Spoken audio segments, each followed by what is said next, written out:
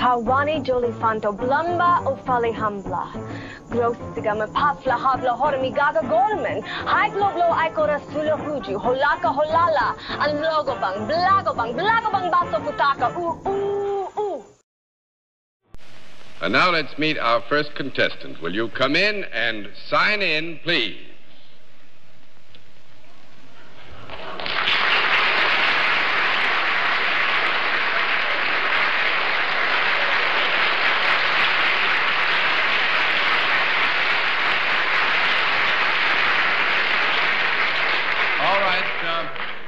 Panel, as you probably have realized, there is an area of identification here that might be in appearance, costuming, name, some area of identification which would give you too much information, so you're blindfolded.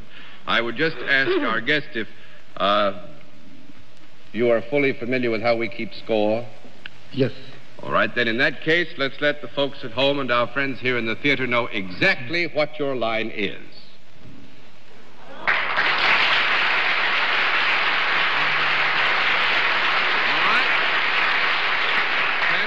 Guest, who must also be unnamed, is self-employed. With that, let's begin the general questioning with Arlene Francis. Are you associated with any of the arts? Yes. Would you ever have been seen on television? Yes. Are you a performer? Yes.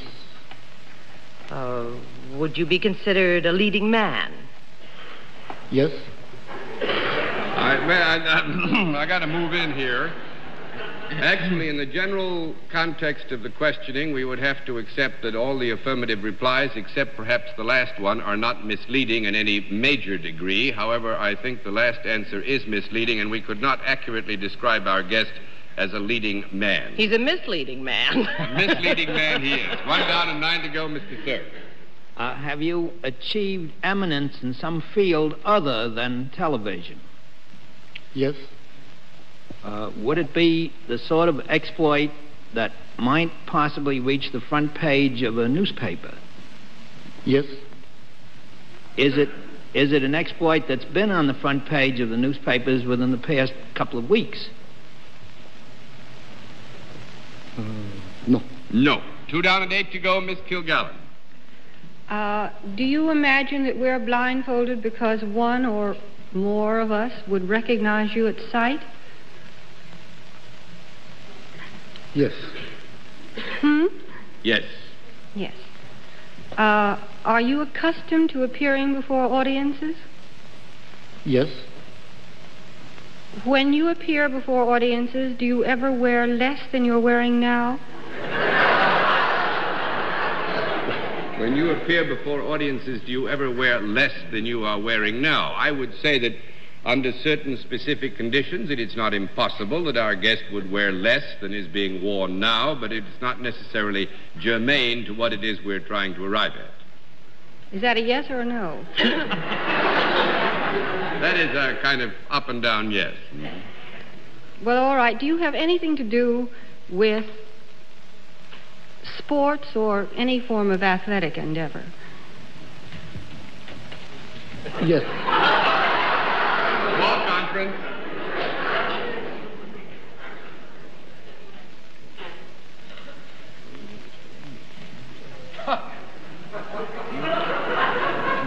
Yes, sir.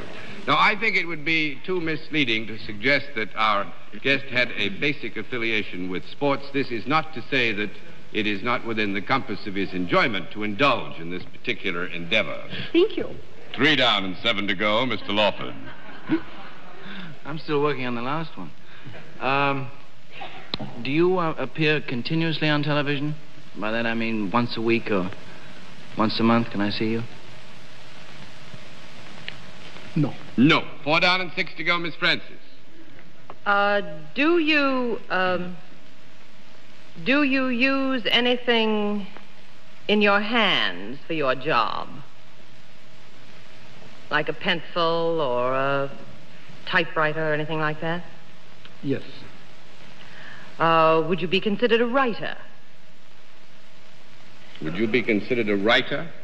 Yes. Yes, I There's nothing this man doesn't do. What we have to guess is an all-around man. Are you well known because of a book that has been published of yours? Miss Arlene, if I may interrupt here, I would have to agree that we must consider that our guest is a writer. We're going to agree that we must consider that our guest is a writer. We're going to consider it. You mean we're going to consider whether he is or whether he isn't? No, this is merely, actually, to try and be completely fair. The talents of our guest are not encompassed entirely in this area of work. Oh, then you can do several things. Truly, except sports. That's a fair assumption, yeah. Uh-huh. Have you had... I'm terribly lost. Have you had something published?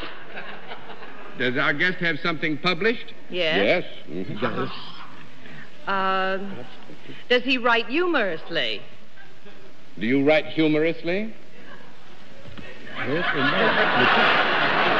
The answer then, I think, is properly yes and no. Oh.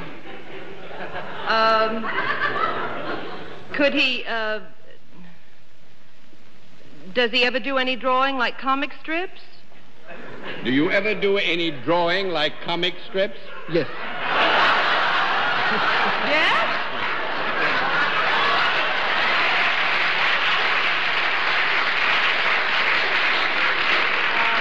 Our guest says, yes, he does drawings like comic strips. Is there something quite unusual about our guest? I beg your pardon, Arlene? I missed that last one. I just ask if there is something unusual because everything that he does, the audience laughs about. No, there's nothing unusual. Actually, this sort of thing goes on all the time. I'm going to pass to Bennett. Mr. Cerf? You are a human being. Very much so, Bennett. Very much so. And there is no animal or dummy out there with you. That's right. There is no animal or dummy out there with him except, perhaps... I'm not talking about the master of ceremonies. That'll be all. That'll be all. Have you ever written a book that was published by my firm? Did Random House ever publish a book for you? Yes.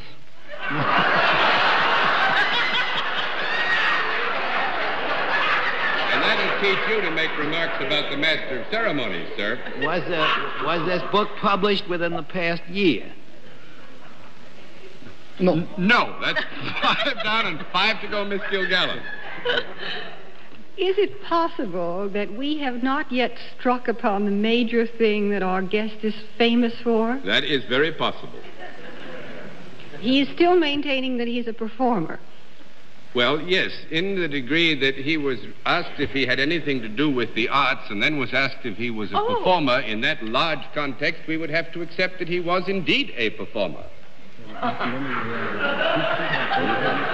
Well, yes, I'd love a conference, Arlene. Was there a call for a maybe conference? Have a conference, John? You may have 15 seconds for a conference, and I'm going to give you 1 minute more to get it. Ask if he could use his mustache to paint. Have you a mustache that is rather well known? In fact, could you be almost caricatured just by that? Yes. Oh, well, thank you, Arlene. Are you Salvador Dali? Salvador Dali is right.